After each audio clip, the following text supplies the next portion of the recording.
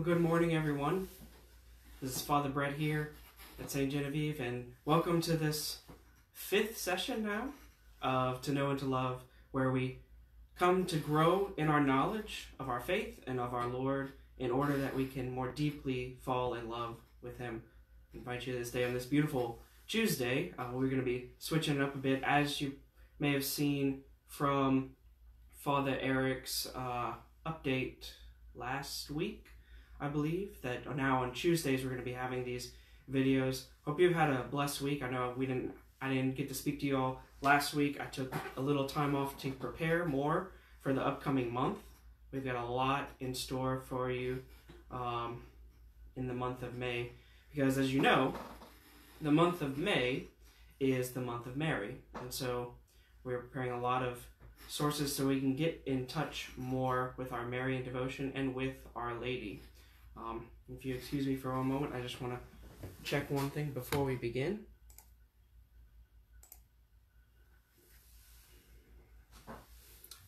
Yes. So, with that, we begin this session, and as I mentioned, excuse me, a little too much coffee this morning. That's all right. So, this next coming month is the month of May, and traditionally in the church, we call it the month of Our Lady.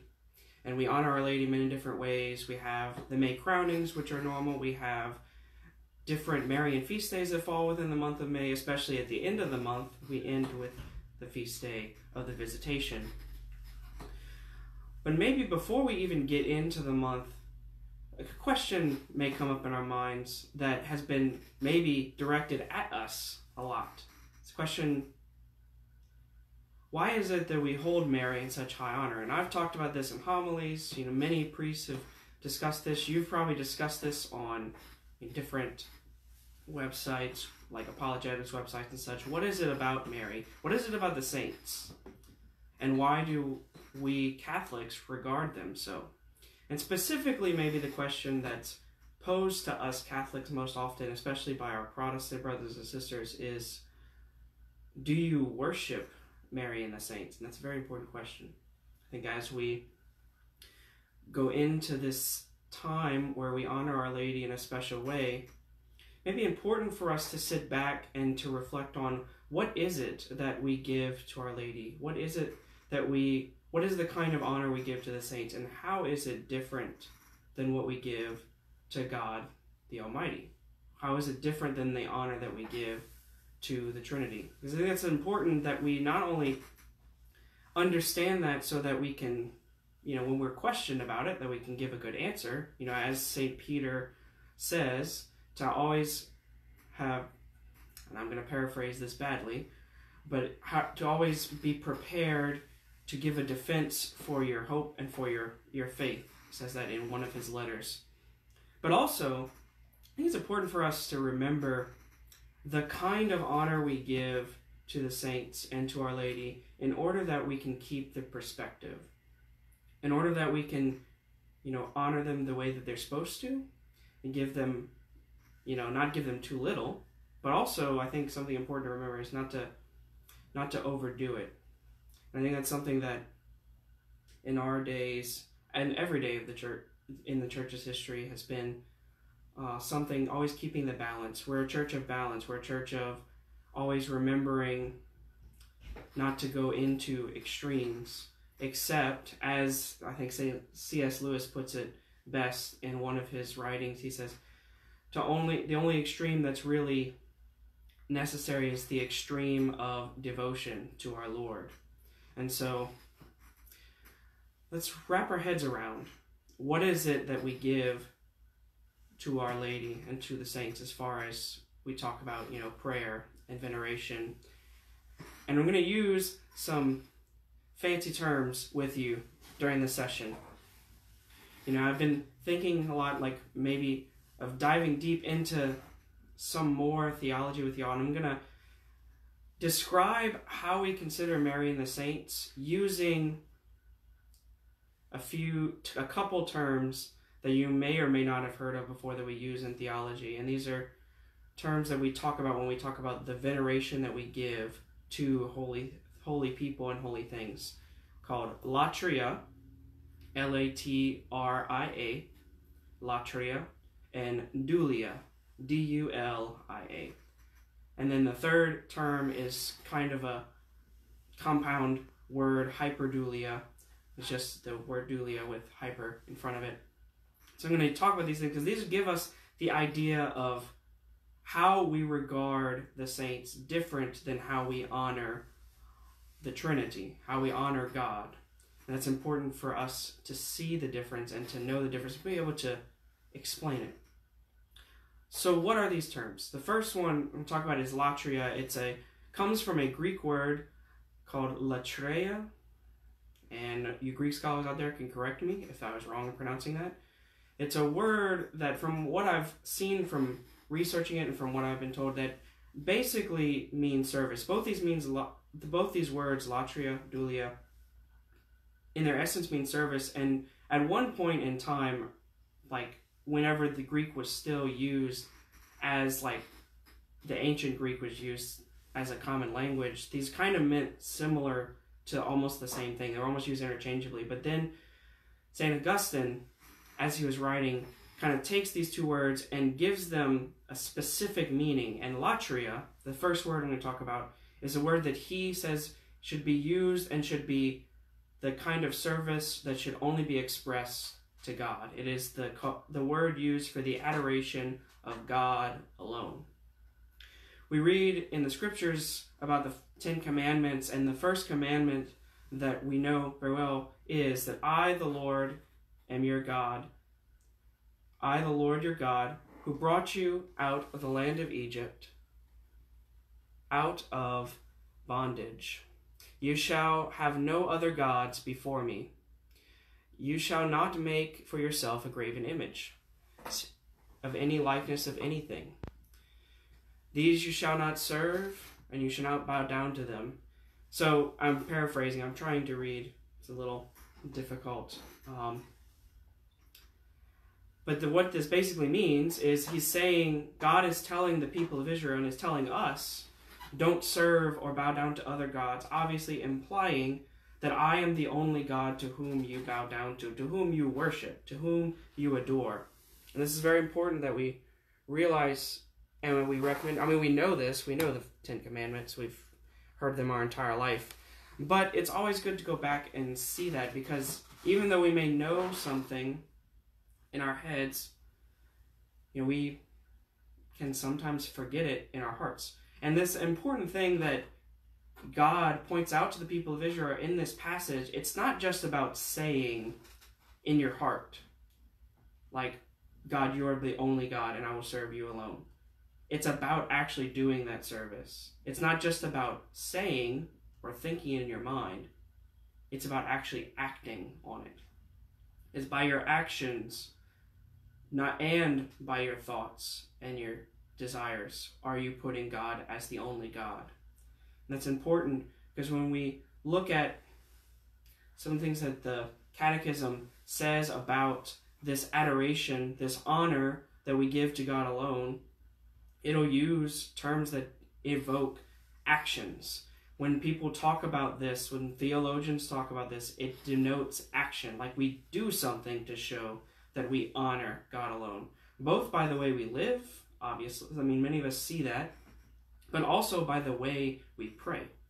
The way that we pray when we approach God is different than the way we pray when we invoke the saints. Because when God is the only one, as we see when we read the Catechism, to whom we talk about adoration, we talk about worship. I think that's one of the essential and that things that makes the way we turn to God different than the way we turn to saints. Obviously, it's because God is the only one. God the Father, God the Son, God the Holy Spirit. The Trinity is the only one to whom we give worship. Worship means complete giving of ourselves over to God, complete obedience to God's will, and complete giving. We talk about in the Mass, the one person, the focal point of the Mass, which is the supreme act of worship in the church, is God the Father. There's a kind of formula that we use when we talk in liturgical theology for how the Mass kind of flows. It's directed to God the Father through Jesus Christ in the union of the Holy Spirit. You can hear this in the prayers even. The ending of all the collects end basically through Christ, through our Lord Jesus Christ, your Son, so through Christ to God, in the unity of the Holy Spirit. Everything is directed to God the Father through Christ and in the Holy Spirit. It is a prayer directed only to God. Even when we celebrate feast days of saints and feast days of Mary, every Mass, when we celebrate them, we are celebrating them and honoring them, but we are not praying to them. We don't worship them. Our worship in the Mass is only directed to God. And in fact, that is when we talk about the kind of the purposes or the ends of the Mass, the final ends of the Mass. The first of those two ends is the glory of God.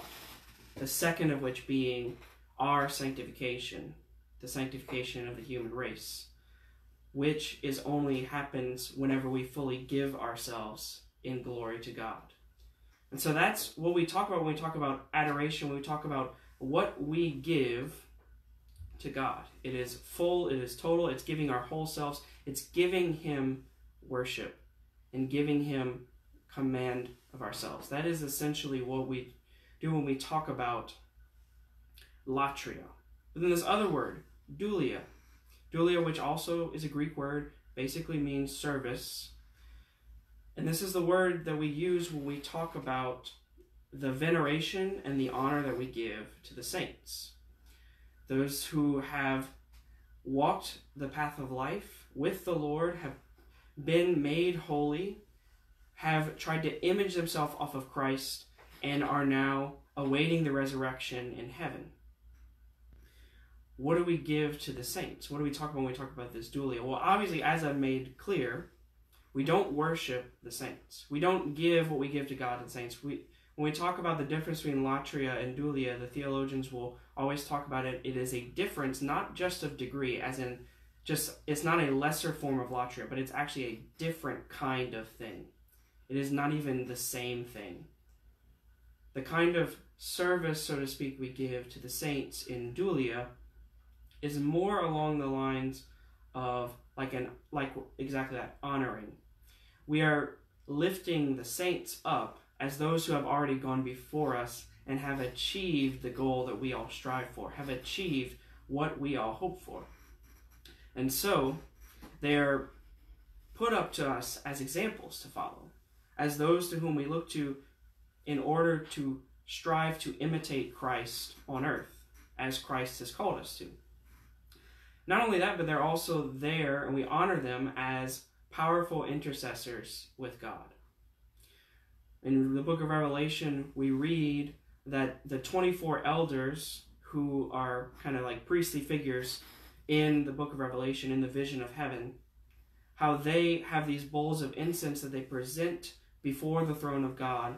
And the author of the book of Revelation, John, actually tells us that the incense is the prayers of the saints. And that can be taken in a couple ways. That can mean saints was sometimes used as a word to talk about the church on earth, the people of God on earth. St. Paul uses that all the time. But it can also be taken as the intercessory prayers that the saints make for us in heaven. And so the saints offer prayers to God in heaven. And we can say, well, why do we need to ask the saints for prayers? Can't we just pray directly to God? And while yes, that is true, that you can offer your prayers and ask for things from God, and that is obviously encouraged. It's an interesting way that we talk about the way that we're saved and the way that we achieve holiness is that, and I'll use kind of a paraphrase version of St. Augustine again, is that God can save us without us, and He did gain our salvation without us, but He chooses not to save us without us, and kind of mess it up there, but basically what he's trying to say is that God has the power. If he wanted to, he could just bring us all into resurrection and salvation. But he chooses instead, because of his love for us, to involve us in our salvation in the same way he chooses to involve the saints in our quest for holiness and in our salvation. He chooses to allow the saints to be able to help to perfect our prayers in order to bring them to him, in order that they can be answered. He chooses to involve his creatures in salvation. And this is very important because it brings out one of the main differences, I think, in at least mainline Protestant thought. Obviously not all, but various different schools of thought within Protestantism and Catholic theology, is that we don't believe that in like a zero-sum salvation. Like God either does everything or man does everything. Like God either just snaps his fingers, or Jesus has died on the cross and then we're all saved no matter what we can do, or that man is completely the author of his own salvation. Like I have to do all these things, and like we don't believe that. We actually believe that God has saved us through Jesus Christ. God has won our salvation, but he calls us to participate in gaining that. He calls us to have a role in our own salvation, to cooperate with him. It's like he does everything and we also do something. It's a both and. And that's important to remember when we talk about the saints, is that he involves the saints who are there standing in his presence, looking at him and gazing upon him and praying to and worshiping him in heaven, and also bringing our needs to him. That's why we pray to the saints, because they are right now the closest to God, because they're there with him in heaven. Their souls are with them in heaven, and they're awaiting their resurrection. So they are in like the prime position to offer prayers for us, to perfect our prayers and bring them before the throne of God. And so I think you can kind of see maybe the essential kind of difference between how we consider God and how we consider the saints is obviously we worship God, we give ourselves to God, and essentially the saints are given as models and as those to whom we can entrust ourselves to the saints in order that they can entrust us to God in maybe a more perfect way. And this leads right into the final term I'll kind of use, this hyperdulia, which dulia is the word we talked about before, service, and hyper is just, I think it's a Greek kind of suffix, a Greek word that's put on the front of words to mean kind of over. So it's like a greater form of the dulia service. And this is the word we use in theology when we talk about the reverence and veneration that we give to our Blessed Lady. And so the first thing we can see is that obviously dulia is in there. So it's the same kind of veneration maybe that we give to the saints, but the hyper gives it a greater degree, a greater kind of quantity, quality, whatever you want to call it. It makes it something higher. Mary we talk about as the saint above all saints. It's the greatest among the saints. And why is that? Well, obviously, it's because of her particular role within salvation history. In the Gospel of Luke, when the angel appears to Mary, he comes to her and refers to her and addresses her as the one, "Hail, full of grace," which is actually in Greek, full of grace is one word, which, if I'm remembering my scripture studies well, basically means, if you translated it literally, is like fully graced one or graced one. Like it's a title almost. It's a word, but it kind of seems in the way it's used almost like a title, and referring to Mary because of her privileged place, because of what God has done for her, particularly that she has like this privileged role within salvation history. She is the mother of God. She is, in some ways, she's referred to as the co-redemptress, the co-mediatrix. And why is that? Because through her yes, through her obedience to God, through the way that she bore Christ and, reared him and all these things, that she, in a very special way, because of God's plan, God's design, chose to involve her in salvation. And she is full of grace. And so when we talk about the veneration we give to Mary, it's like what we give to the saints, but higher. It's like what we give to the saints in the fact that she is a model for us to follow of humility, of lowliness, of purity, chastity, of all the virtues, of be living the Christ-like, of suffering well with Christ. She's a model of virtue, a model of living life in Christ. As well, she is someone to intercede for us, and the greatest intercessor before God for us, other than Christ Jesus himself, the mediator. She is the greatest intercessor because of her relationship and her closeness to God, especially because of the closeness to her Son, Jesus Christ. And so she receives a special honor because of all those things. And she's given so many different titles, so many different ways to refer to her, so many different ways that we approach her because of who Christ was and because of how she was involved with everything that Christ was and Christ is. And that's an important thing to remember with this when we talk about how we venerate Mary and how we're going to talk about her in the coming month, is that everything that we say that honors Mary, that every way that we give glory to Mary is directly proportionate to some truth, some reality, some great honor that we have to give to Christ. It's a great, she is like the sun and the moon. The moon is only as bright as the way that it reflects the light of the sun. In this very similar, same way, Mary is honored because of how she reflects her Son, how she gives us an image of her Son. And this is why there are so many different Marian dogmas that have come out in the church. Almost all the Marian statements that have been made, that both infallible dogmas and otherwise, are all said in order to give honor to Christ, in order to proclaim some truth about Christ. I think that's an important point to remember, and this is something that when you'll see whenever the church undergoes looking at different, revelations, different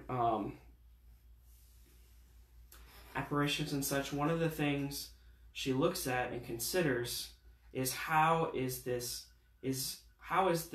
revelation of Mary, or what have you, reflecting back to Christ and to the Lord God. I think that's an important point, because Mary does not point to anyone other than to Christ.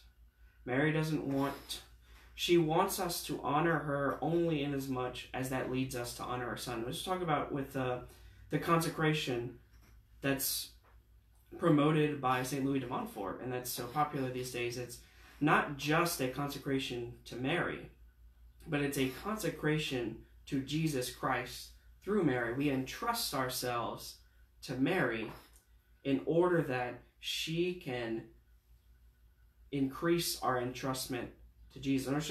In order that she can help us to completely consecrate, commit, and trust ourselves to Jesus. It's always, always, always, everything that we say about Mary, everything that we pray to Mary, is always leading us to Christ. And that's what she wants.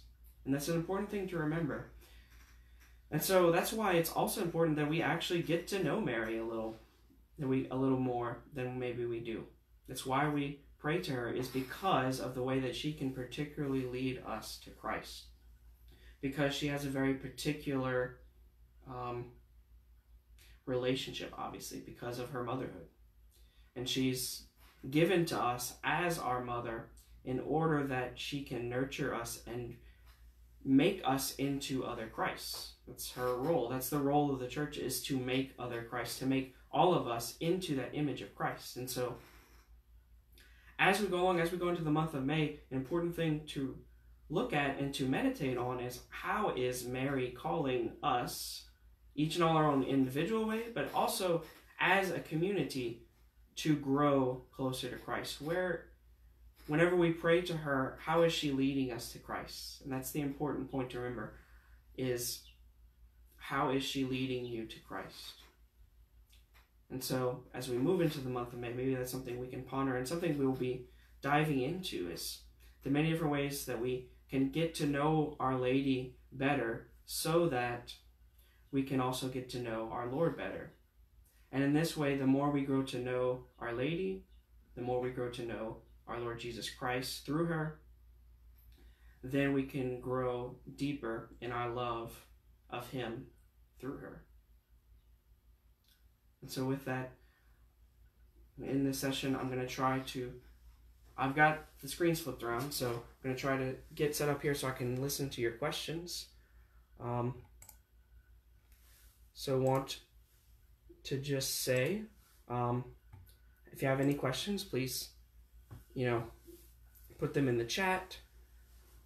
As I've mentioned, the month of May is the month of Mary, the month of Our Lady.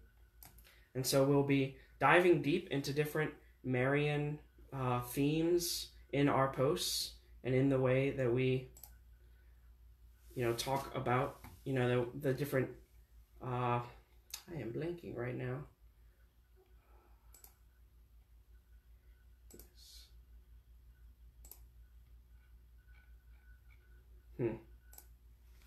Sorry. Let me do something real quick.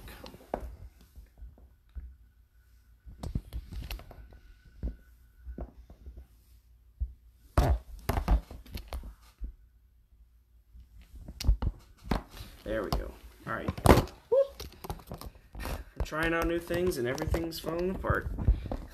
That's all right though.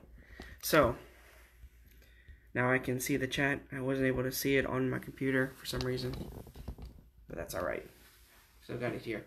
So as we, kind of journey into this month of May, and I give you time, I'm going to give you some time to come up with questions, but I want to update you kind of where I'm at right now, but also give you some info on what to look forward to in these sessions in the coming month.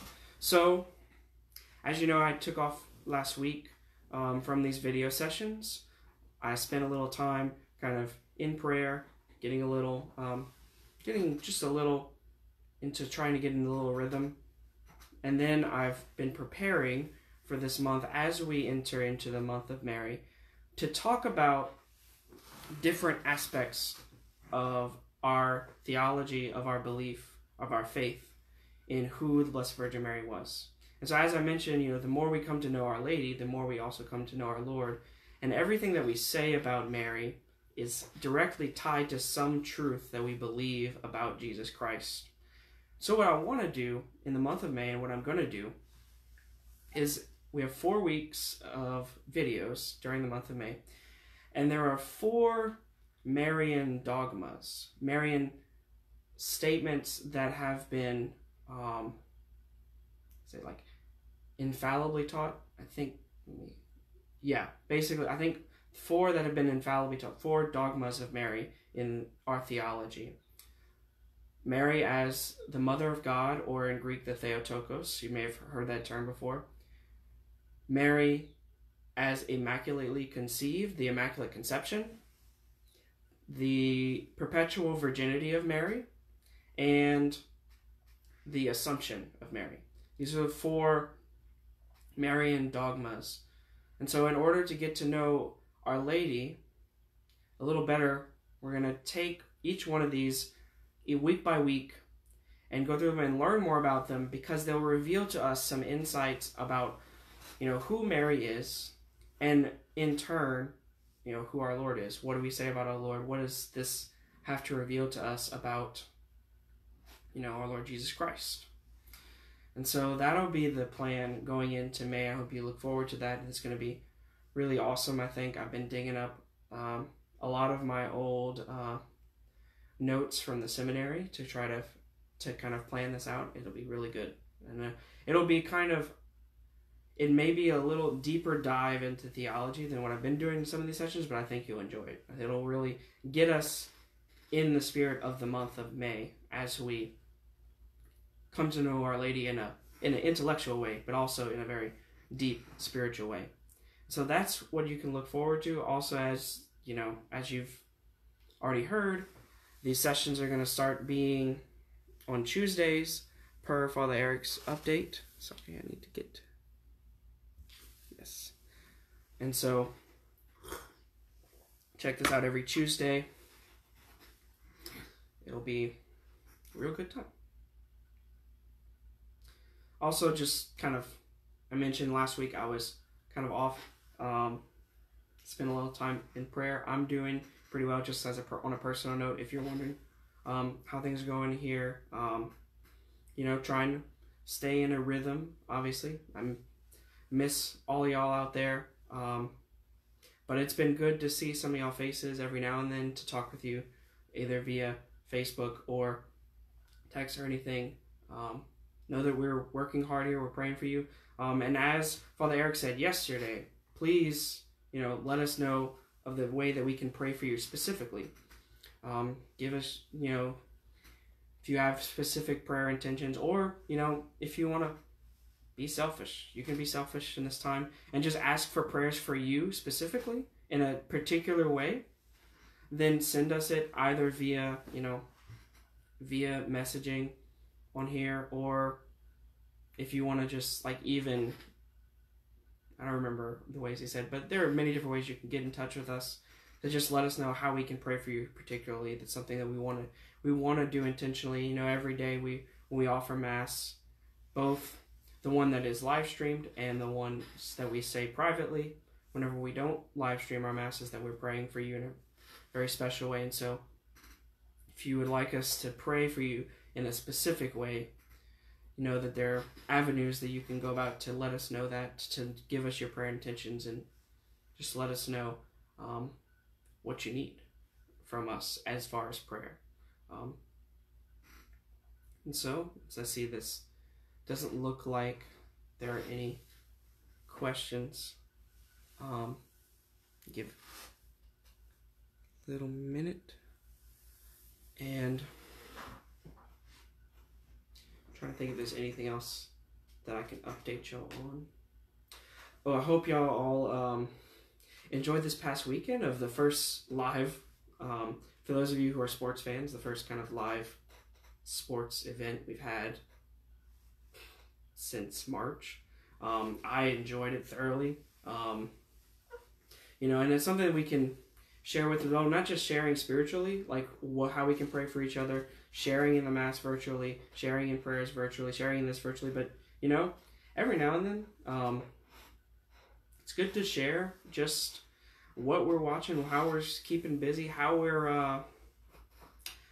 we are enjoying this time. And I think that this past weekend with, the NFL draft and with this documentary that's been coming out on ESPN, that was, for me, actually been a really good source of just good entertainment and good kind of breaking the monotony and kind of getting a sense of normalcy again. It was really awesome. I hope for all of you who are sports fans that you enjoyed it as well. Something that we can all kind of take a little bit of relief from, I think.